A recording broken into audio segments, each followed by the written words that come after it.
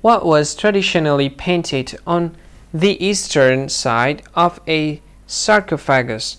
What was traditionally painted on the eastern side of a sarcophagus? Now we'll give you 4 options and you try to guess which one from these 4 options is the correct answer for the question. And here is the list of the options. The first option is pyramid. The second option is eyes. The third option is cats. Meow. And the last option is nothing.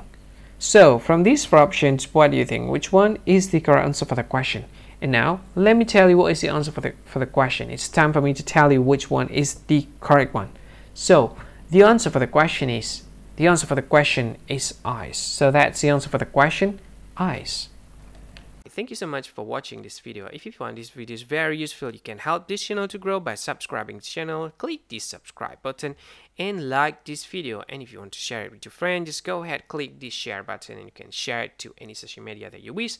And if you want to comment in this video, just go ahead, find comment section and comment. Say whatever you want in it.